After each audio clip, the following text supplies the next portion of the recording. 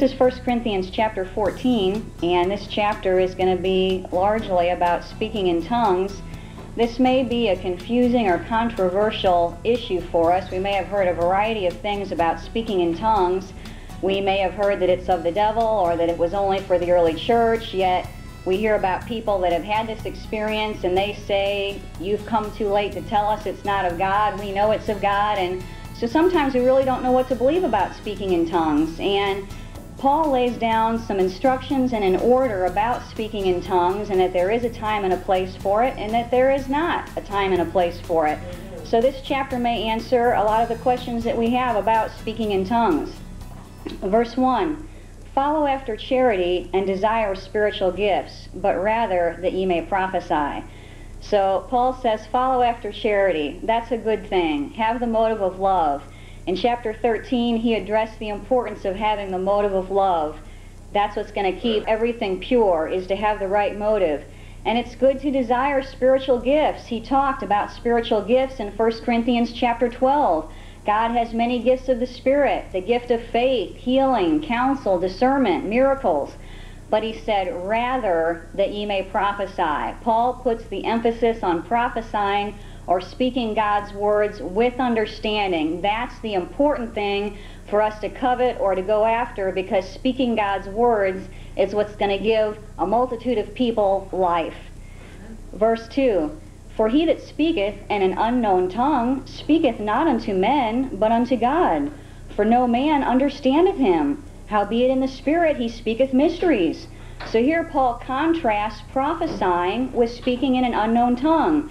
Now, in 1 Corinthians chapter 13 and verse 1, Paul talks about the tongues of men and the tongues of angels. Now, the tongues of men is what took place on the day of Pentecost.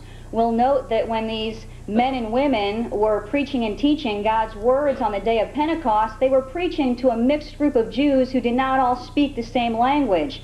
So the gift of tongues was necessary. This was a gift, meaning that they spoke in another language. Even though they did not know that language, God's Spirit moved through them to speak in a language that people from these other countries could understand. So there was definitely a need for that gift of tongues, for God's words to be given out to all those people so that they could understand them.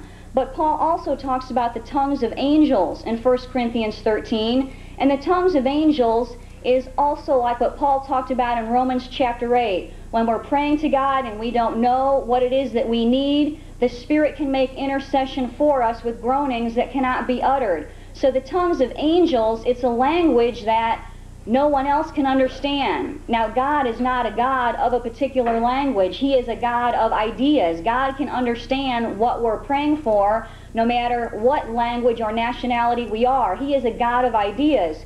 So when we speak in this tongue of angels, we're praying to God, we're asking Him for what we need, and He knows what we're saying. However, if we're in a church service and we're speaking in this unknown tongue, we're not speaking unto men, but we're speaking unto God. If we're speaking in a language that no one else in the church service can understand, we're not edifying them. We're not doing anything for anyone else in the congregation, because no one knows what we're saying. To them it sounds like a bunch of gibberish. It's a mystery. Verse 3, "But he that prophesieth speaketh unto men to edification and exhortation and comfort." So here's the contrast again. Paul's going to go back and forth and make this contrast between speaking in an unknown tongue and prophesying, or speaking God's words with inspiration, with understanding. So if we're in a church service and we're preaching God's word with understanding, it's going to edify a many-membered body of people. Not only will it edify us in our mind, but it will build other people up spiritually. They'll receive some ideas of God. They'll get an understanding of the Scriptures. It will exhort them. It can comfort them. God's understanding is a comfort, to know what He believes, to know what is truth, to help us counteract falsehoods and fears within our mind. God's word is a comfort. Verse 4, "He that speaketh in an unknown tongue edifieth himself, but he that prophesieth edifieth the church." So we may think that, someone getting up in church and speaking in an unknown tongue, boy, that's really holy. And it is good to speak in tongues, as Paul is going to show in this chapter, but there's a time and a place for it. We may have a church service and there may be some pressing in or praying into the Spirit in the beginning of the church service to see what God's will is for the service. But what Paul is talking about in this chapter is, let's not get carried away with it. Let's not let this speaking in tongues go on the whole church service, but when we gather together, it's to exhort one another. It's to preach and teach God's words.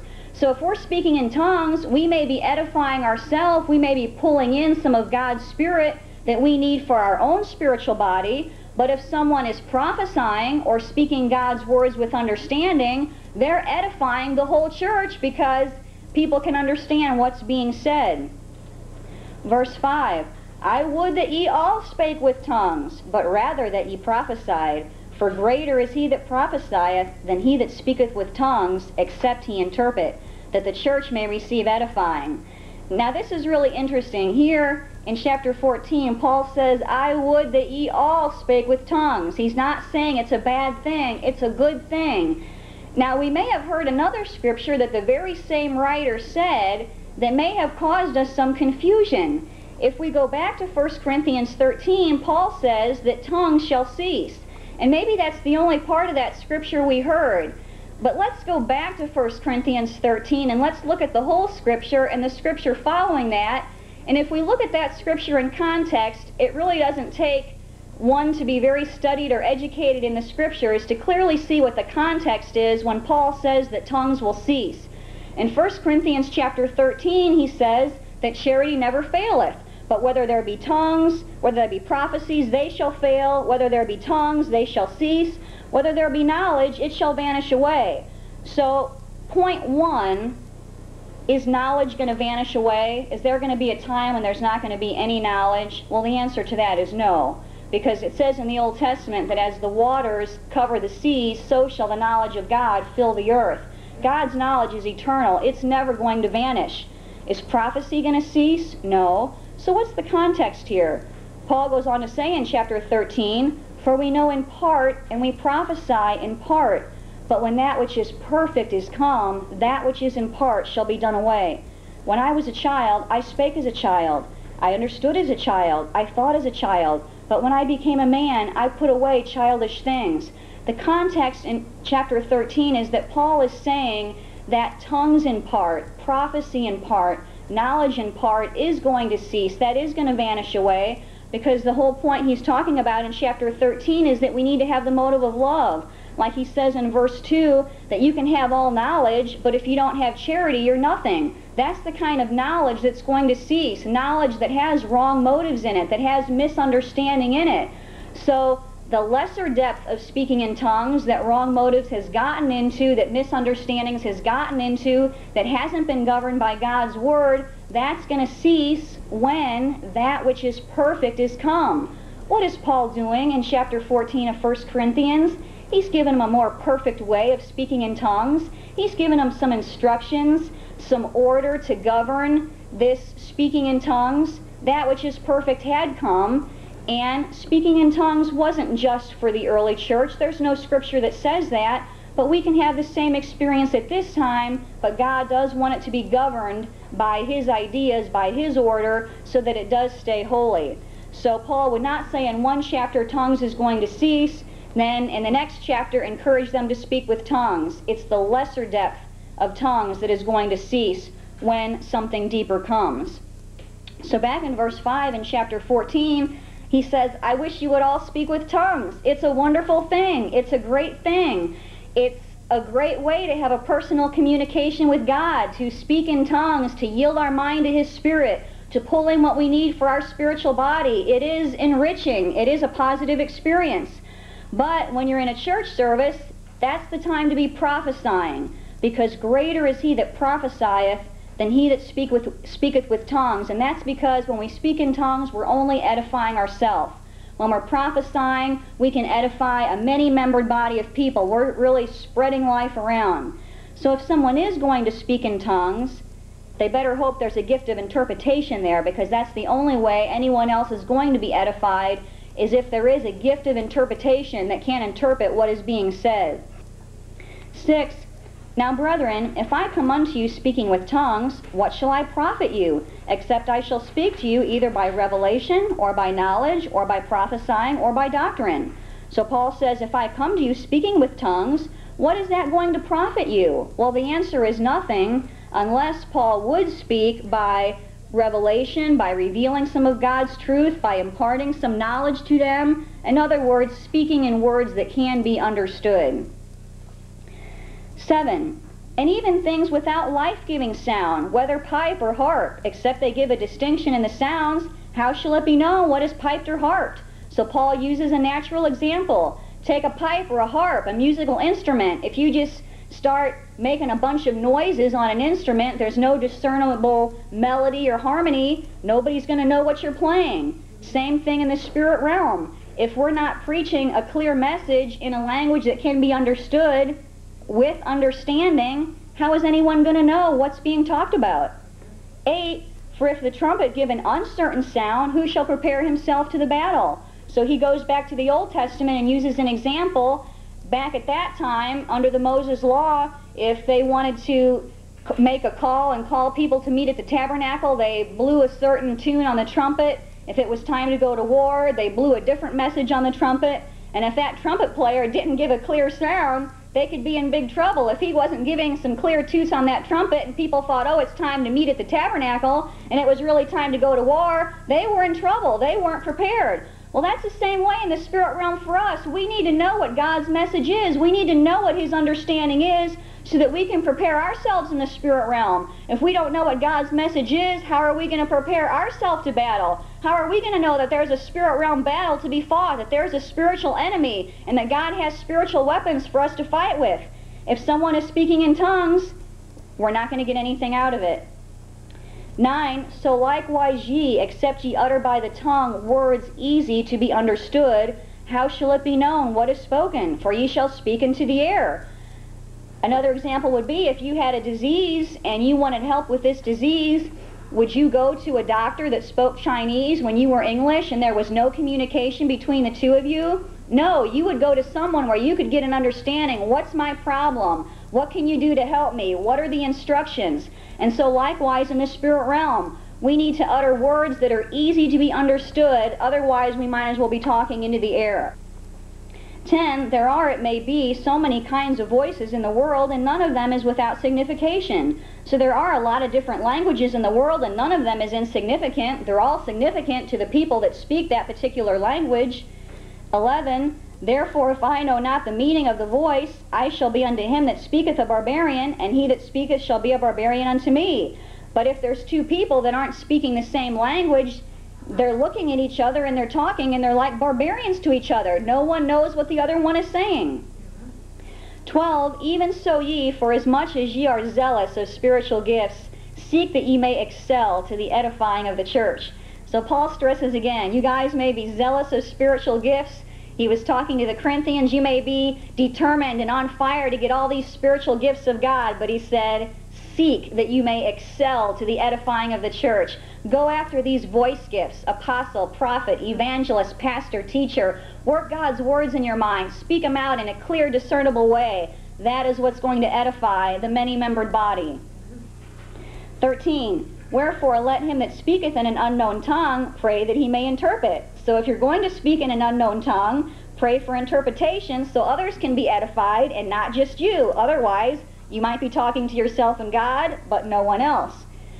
14. For if I pray in an unknown tongue, my spirit prayeth, but my understanding is unfruitful. So if we get up and speak in the tongues of angels and our spirit is praying, we may be pulling in different fruits of the Spirit. Our spirit is praying, but our understanding is unfruitful because we're not producing any spiritual fruit in anybody else's mind. By giving understanding, we're just pulling in spirit for us, but no one else is getting anything out of it.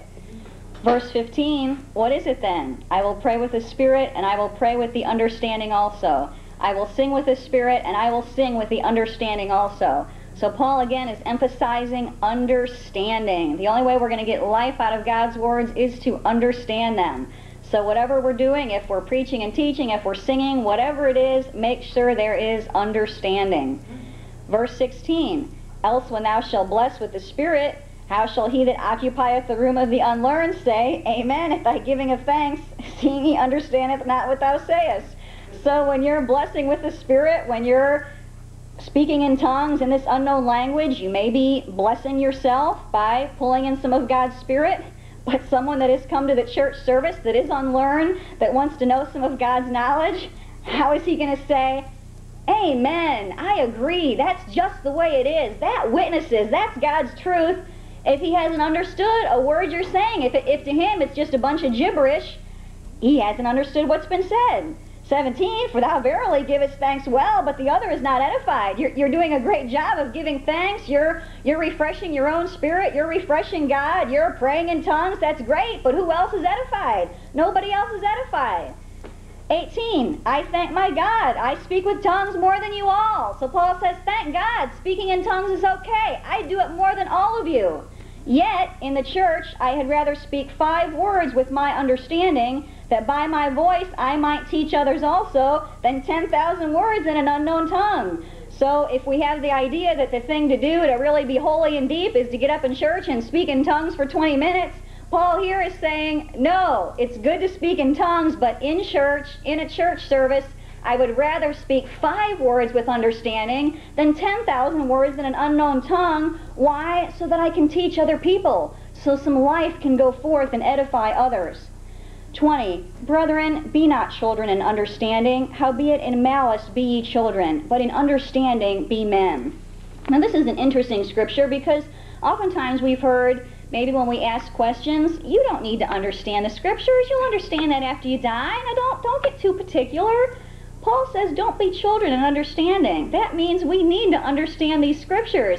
Not only do we need to understand them, but we need to grow up in understanding. Like Paul said in chapter 13 again, I understood as a child, but when I became a man, I put away childish things. How are we going to grow up in understanding? It says in Isaiah, whom shall he teach knowledge? Whom shall he make to understand doctrine? Those that are weaned from the milk and drawn from the breast. For precept must be upon precept, line upon line, here a little and there a little. As we get God's precepts, his ideas within our mind, yes, we start out on the milk, just like a baby starts out on the milk, like it says in the New Testament, as newborn babes desire the sincere milk of the word, that you may grow thereby. We start out on the milk, but then God wants to be able to teach us some knowledge, some understanding. He wants us to grow up in understanding. It says that wisdom has builded her house, but understanding has established it. Understanding is what is going to establish the spiritual house within our mind, getting God's words and knowing what they mean. He says, however, in malice be children. Well, why should we be a child in malice? Well, malice means evil, sin. Little children, little babies, when they're born into the world, they don't have sin within their mind. It takes us developing the ability to conceive thoughts and take in ideas to start taking in sin into our mind. So little babies are sin-free. We should be malice in children. We should get back to that condition in our mind of being sin-free, but in understanding we should be men. That word men was translated perfect. God wants us to perfect our understanding, not just have a little bit, but perfect it.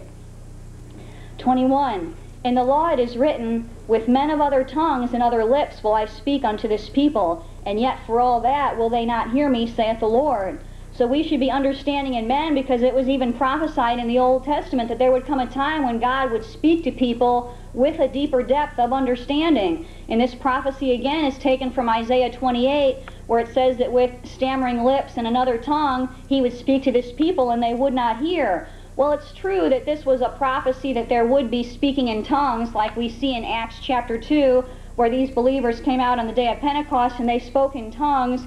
But more importantly, this is talking about God speaking with a deeper depth of understanding, and to some people that does sound like a totally new language.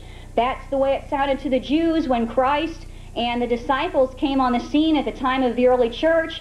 That's why Paul was persecuting and killing these early church Christians. He thought they were teaching some totally new doctrine. But what Christ did is he came and he brought a deeper understanding of the law. He brought it over into the spirit realm. So this was the other tongue, this was the other lips that God was speaking with, a deeper understanding, and for the most part, people would not hear it. 22. Wherefore tongues are for a sign, not to them that believe, but to them that believe not. But prophesying serveth not for them that believe not, but for them which believe.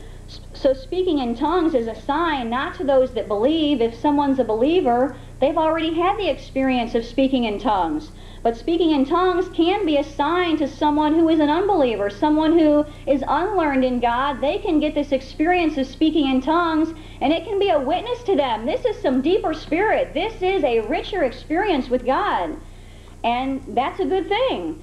But prophesying doesn't serve for an unbeliever, someone that is unlearned. They shouldn't be coming to church and getting up and prophesying because they may not have anything to prophesy about. But prophesying is for a believer. So if we're a believer, we shouldn't be getting up in church and taking up a church service speaking in tongues, but we've got some understanding in our mind. We should be sharing that. We should be getting up and prophesying. 23. If therefore the whole church be come together into one place and all speak with tongues, and there come in those that are unlearned or unbelievers, will they not say that ye are mad? Well, if here you have a whole group of people and they're just all speaking in tongues and it sounds like a bunch of gibberish and crazy people, and someone unlearned comes in, you're going to scare them off. They may think you're crazy and leave. It'll just be a bunch of confusion to them.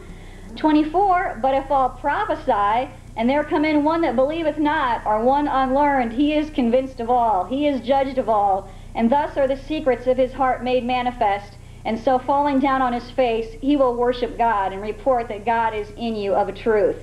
This is the importance of prophesying. If we're preaching God's words with understanding, and someone comes in that's unlearned, that doesn't have God's knowledge, and they hear this preaching and this teaching, they hear a clear, discernible message, they're convinced of all. They can say, yes, that is truth. They can be convinced of your doctrine. They're judged of all, and the secrets of their heart are made manifest. This could be a variety of things. God's preaching and teaching can reveal a multitude of things to our mind. It can reveal answers to questions that we've had. It can show up misunderstandings in our mind that has confused us. It can show up the sin within our mind that we have not known about. We can be judged of all. We can hear some truth. We can make some choices to get rid of some things and accept something new. And someone can fall down on their face. They can feel the subjection, the humility in their mind to a deeper depth of God. They can worship God and know that God is in you of a truth. That is God working through that person. They'll worship God. They'll know that truth came from God because there will be a witness there. 26. How is it then, brethren, when ye come together, every one of you hath a psalm, hath a doctrine, hath a tongue, hath a revelation, hath an interpretation? Let all things be done unto edifying. So how is it when you come together to preach and teach, to share God's words? You have a psalm, you have a doctrine, you have a tongue. Whatever you do, make sure it's done unto edifying. Make sure, if you're going to speak in tongues, make sure there's an interpreter. Make sure that understanding can be given so everyone can be spiritually built up or edified within their mind. 27. If any man speak in an unknown tongue, let it be by 2, or at the most by 3, and that by course, and let one interpret. So if someone is going to speak in an unknown tongue or another language, let it be by 2 or 3, so at the most 2 or 3 people doing it, and that by course, or one at a time, not 2 or 3 people doing it all at once. That would be confusion. And let one interpret. Make sure there's a gift of interpretation. So again, we see throughout this chapter a lot of seeds or instructions to govern speaking in tongues. 28. But if there be no interpreter, let him keep silence in the church, and let him speak to himself and to God. So if there is no gift of interpretation, don't get up in a church service and speak in tongues, but you can pray in your own mind to God. If you really feel the need to speak in tongues, why not do it in your mind to God and let it be between you and God? Then you can personally be edified, and the church service can go on. 29, let the prophet speak 2 or 3, and let the other judge. So this is what should be going on in a church service. Let the prophet speak. Let these people get up and speak God's words with inspiration, with understanding. Someone that has these gifts developed in their mind, maybe 2 or 3 people would take up a church service, and let the others judge. Let the other people hear these words, and let their discernment and judgment work. Does it witness? Is it truth? Is it anointed? Is it consistent? 30, if anything be revealed to another that sitteth by, let the first hold his peace. So again, more instructions to govern a church service. If someone is up on their feet preaching and teaching, and God's Spirit starts to lift, they shouldn't try to force the Spirit or drag it out and preach for 2 hours, But if the inspiration lifts, they sit down because maybe someone else's mind has gotten inspired. Now they can get up and they can give a psalm, a doctrine, some knowledge, some understanding. So another idea that we begin to see in this chapter is that there's not just one minister up in front preaching through an entire church service. We see it's a many-membered body of gifts like Paul talked about in 1 Corinthians chapter 12. One member cannot be the whole body. The many-membered body of Christ is a group of people all with a variety of gifts. So here we see from this chapter that there would be a variety of people getting up and speaking, not planning or canning a sermon, but being led by God's Spirit. Someone is up on their feet preaching and teaching. It may inspire a line of thought in someone else's mind. The first person sits down, someone else gets up, they preach and teach. It inspires someone else's mind. God wants us all to get His words within our mind and to develop these gifts within us. 31, for ye may all prophesy one by one, that all may learn and all may be comforted. So when you prophesy, it should be one by one. This is more order on a church service, not 2 or 3 people all trying to talk at the same time, all trying to compete at the microphone, and there's confusion, and there's interruptions, and it's unkind, it's rude. But the order is one by one, get up and preach God's words with understanding so everyone can learn and everyone can be comforted. 32, and the spirits of the prophets are subject to the prophets. Paul says you can do it. You can do it one by one because the spirits of the prophets are subject to the prophets. Well, the spirit side within our mind, the inspiration, the anointing, the revelation, that's subject to us. In other words, we can keep it under control. If someone is on their feet preaching and it inspires lines of thought in our mind and we feel all this inspiration, we don't just fly out of our seat and start talking the same time someone else is. We can hang on to it. The spirit of the prophets are subject to the prophets. We can hang on to that inspiration. When they sit down, we can get up and we can let the gifts work in our mind. 33, for God is not the author of confusion, but of peace, as in all churches of the saints. So if there is confusion going on in a church service, 2 or 3 people preaching at once, or all this speaking in tongues going on, that's confusion, and God is not the author of that. God is the author of peace, and if we follow these instructions that God left for us, written through Paul, then we can have peace and order in the church service. Now, 34 and 35 may sound like Paul has totally changed topics, but Paul has not changed topics.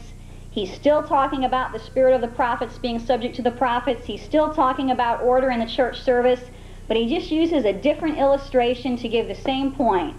And this is another topic that may have caused a lot of confusion, a lot of hurt, a lot of hatred, a lot of resentment in our mind, or if we're a man, maybe an exalted attitude because of not really understanding the scriptures. And a lot of times we focus on these next 2 scriptures. We don't read what follows or what comes before, and we don't read other scriptures that the same writer has recorded about the same topic. So Paul goes on to say, 34, let your women keep silence in the churches, for it is not permitted unto them to speak, but they are commanded to be under obedience, as also saith the law. And if they will learn anything, let them ask their husbands at home, for it is a shame for women to speak in the church. Well, if we take this in the natural or literally, we're going to have several problems because, first of all, it's never been God's order and never will be God's order to forbid women to speak in church. If we go back to the Old Testament, we see that Miriam was called a prophetess. She spoke God's words.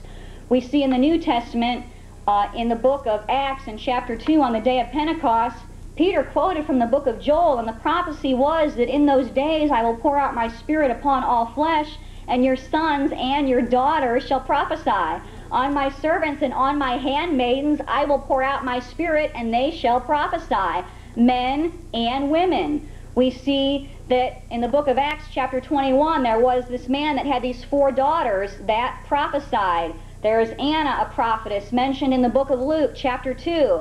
There was women that helped Paul labor in the gospel. God is not a respecter of persons. When the scripture's saying that, God is telling the truth. So here, Paul is using a visible under the Old Testament. Under the Old Testament, because of the culture, this is the way things were for the most part. A man and a woman got married, they had large families, the woman stayed at home and took care of the children, the men traveled to Jerusalem 3 times a year for the feast, they heard the laws, they came home, and they taught them to the women, and that is a visible picture of God's blueprint and how God's blueprint works. It says in the book of Genesis that God made male and female in His image. Now God is a spirit, He's not physical, so man and woman being in God's image is a picture of God's seed and substance. God's image is seed and substance, or word and spirit. The male side pictures the seed side of God, and the female, or the woman, pictures the spirit side of God.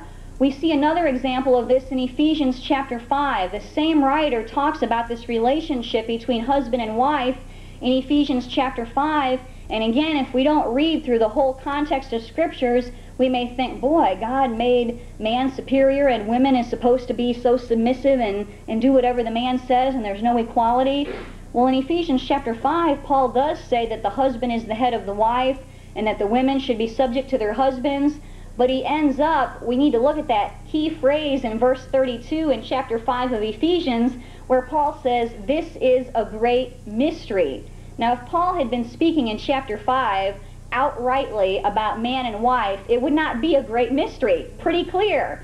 He says, this is a great mystery, but I speak concerning Christ and the church. He was teaching the Ephesians the relationship between these words of Christ and between the church, or the spirit in their mind, that the words of Christ needed to govern the spirit to keep it clean. Just like he says in Ephesians 5, that he might sanctify this church and cleanse it with the washing of water by the word. It's going to take God's word governing our spirit to get it clean and to keep it clean. Now, what has Paul been doing in this whole chapter? He's been giving them a lot of male side, or a lot of seeds, or a lot of instructions to govern their spirit side so that there isn't confusion in the church. When he says here, let your women keep silence in the church, it's really the same idea as he says in 1 Corinthians 14:28, if there's no interpreter, keep silence in the church. In other words, don't let your spirit or your substance get out of control and be ungoverned by God's words and just start speaking in tongues in a church service